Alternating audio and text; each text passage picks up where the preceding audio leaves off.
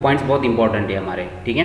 So see what are the methods of energy saving in practice. It is not possible to achieve the isothermal compression because of the isothermal process is a quasi static process. इनका बोलना क्या आ रहा है कि in practice actual में it is not possible to achieve the isothermal compression.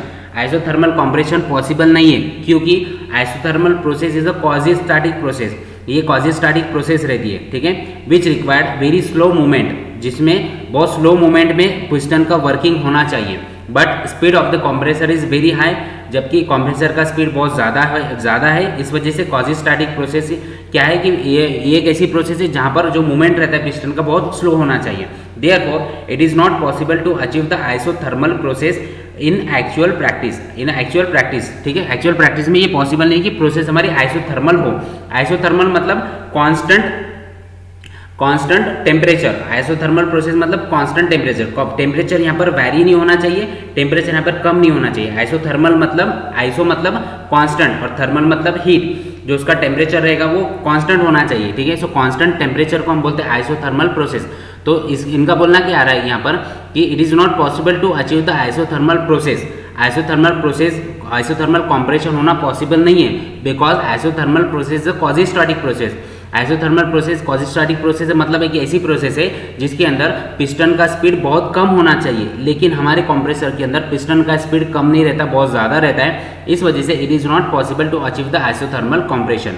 So isothermal compression achieve नहीं हो सकता यहाँ पर, ठीक है। इस वजह से हम कुछ मेथड्स अप्लाई करते हैं जिसकी वजह से हमारा जो टेम्परेचर रहेगा वो टेम्परेचर रिड्यूस होगा, और उस टेम्परेचर रिड्यूस होने की वजह से जो work required for the compression लगने वाला है हमको, ठीक है, वो रिड्यूस होगा, जिसकी वजह से हमारी एनर्जी सेव होगी यहाँ पर, ठीक है।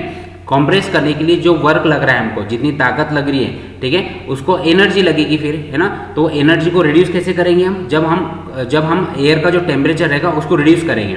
एयर का टेम्परेचर रिड्यूस क्यों करना है हमको? क्योंकि अगर एयर का टेम्परेचर बहुत ज़्यादा बढ़ जाता है तो उसकी वजह से एक्सपांशन होता है। एक्सपांशन होगा मतलब गैसेस एक्सपांड होगी, और इतनी सारी गैसेस को कंप्रेस करने के लिए ज़्यादा पावर लगती है हमको, ठीक है। इस वजह से उसका टेम्परेचर हमको वहाँ पर रिड्यूस करना है। तो टेम्परेचर रिड्यूस करने के लिए कुछ मेथड्स हम अप्लाई करते हैं, ठीक है। सो which are this method? Standard हम 3 मेथड्स अप्लाई करते हैं specially in the air compressor, ठीक है। So therefore to reduce the work required to compression following methods are adopted। ये मेथड्स हमने एडॉप्ट किए हुए। कौन कौन सी मेथड्स है? पहली वाली मेथड देखो, ये वाली, इसको पढ़ो एक मतलब आप लोग। सी spraying a cold water into the cylinder during the compression. जब कंप्रेशन होता उसके अंदर अगर हम कोल्ड वाटर को अगर स्प्रे करते हैं, ठीक है, सो स्प्रे करने की वजह से जो एयर रहेगा उसका टेम्परेचर रिड्यूस होगा यहाँ पर, ठीक है। इस वजह से हम उसका टेम्परेचर रिड्यूस करेंगे, सो दैट उसका टेम्परेचर रिड्यूस हुआ तो जो गैसेस हमारी एक्सपांड हुई गैसेस हमारी एक्सपांड नहीं होगी, और जो वर्क रिक्वायर्ड टू कंप्रेस हमको कम लगेगा। लेकिन उसका ड्रॉबैक है। उसका ड्रॉबैक क्या है यहाँ पर देखो। Drawback of this method is the air becomes wait and compressor is required to handle the 2 phase mixture. अभी यहाँ पर क्या होगा, जब हम उसके अंदर एयर के साथ में जब हम वाटर को स्प्रे करेंगे तो इट बिकम्स वेटेड, वो वेटेड हो जाएगी, ठीक है। सो कंप्रेसर को 2 मिक्सचर है अब हमारे पास में। कौन कौन से मिक्सचर है? एक वाटर वेपर है और एक हमारा एयर है। इन दोनों को कंप्रेस करना पड़ेगा, ये उसका ड्रॉबैक दिया है यहाँ पर, ठीक है। But this method is acceptable. ये मेथड हम एक्सेप्ट करते हैं वहाँ पर और अभी यूटिलाइज भी करते हैं उसको, ठीक है। नेक्स्ट मेथड रहेगा हमारा प्रोवाइडिंग द कूलिंग जैकेट्स, जो कि फिलहाल में 90% सभी जितने भी हमारे एयर कंप्रेसर से वहाँ पर हम ये वाला मेथड यूज़ करते हैं। कौन सा?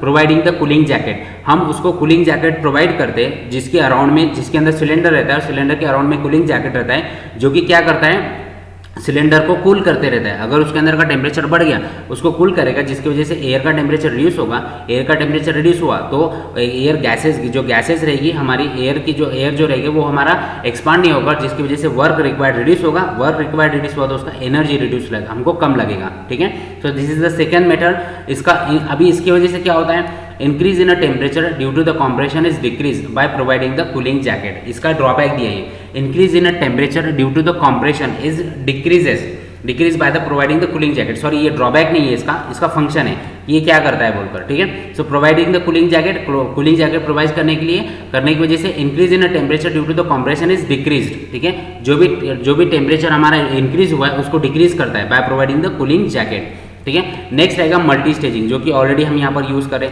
मल्टी स्टेजिंग कंप्रेसर के अंदर देखो, instead of compressing the air in a single cylinder, compression is carried out in more than one cylinder. हम जो कॉम्प्रेशन कर रहे हैं तो एयर का जो कॉम्प्रेशन कर रहे हैं एक स्टेज में नहीं कर रहे हैं, हम उसको 2 स्टेजेस में कर रहे हैं। क्यों? क्योंकि पहले स्टेजेस में हम क्या करते हैं, एयर को कॉम्प्रेस करते हैं, जिसकी वजह से उसका प्रेशर भी बढ़ता है, टेम्परेचर भी बढ़ता है। लेकिन जो टेम्परेचर बढ़ा हुआ है हम उसको रिड्यूस कर देते हैं with the help of intercooler. Intercooler attach करके उसका टेम्परेचर रिड्यूस कर देते हैं हम, ताकि टेम्परेचर रिड्यूस हो गया उसका। जैसे टेम्परेचर रिड्यूस हुआ तो उसकी वजह से क्या होगा, हमको कंप्रेस्ड एयर वापस हम सेकेंड स्टेज में इंसर्ट करेंगे।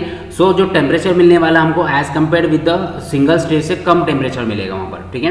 That's why we are compressing the air into the multi staging. अलग अलग स्टेजेस में हम एयर को कंप्रेस करें ताकि उसका टेम्परेचर रिड्यूस हो, और रिड्यूस होने के बाद में ज़्यादा से ज़्यादा आपको प्रेशर वाला एयर मिले यहाँ पर, ठीक है। So this are the basic 3 methods which we are using to reduce the energy, ठीक है। एनर्जी रिड्यूस करने के लिए, एनर्जी सेव करने के लिए कंप्रेसर के अंदर ये 3 मेथड